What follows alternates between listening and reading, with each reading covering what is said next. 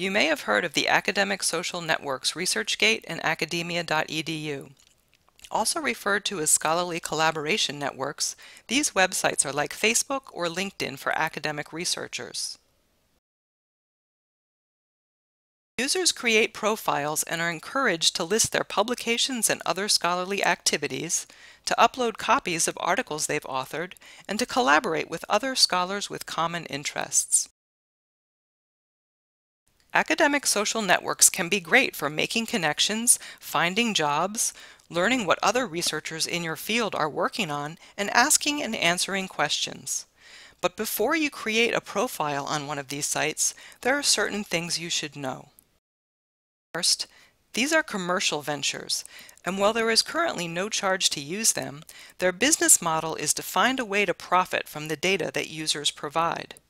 You may be fine with that, but be aware that these sites could disappear if they don't meet investors' expectations, and that you have no control over what they do with your information.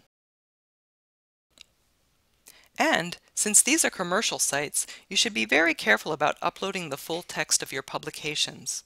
By doing so, you could violate the copyrights held by your publishers.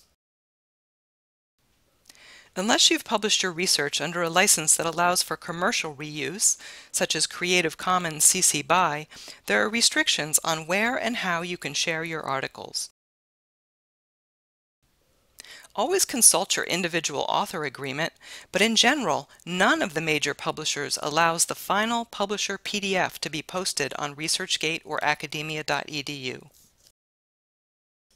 A few publishers will allow you to post your final peer-reviewed manuscript, but only after an embargo period. Others prohibit the posting of the manuscript version entirely. Some publishers will only allow you to post your original article as submitted to the journal. So how big is the risk if you go ahead and post your articles anyway? You know other people who are doing it. Realistically, the risk is probably small. A publisher objecting to finding their content on an academic social network would probably issue a takedown notice to the site itself, as Elsevier did to Academia.edu in 2013. Your paper would be removed and that would be the end of it. However, if you read the terms of use of ResearchGate and Academia.edu, you will find that by using the site, you agree not to post any information that infringes any third party's intellectual property rights, and you indemnify the site against any third-party legal claims. This means that if the site were sued for copyright infringement for something you posted, you would be personally liable for their legal costs.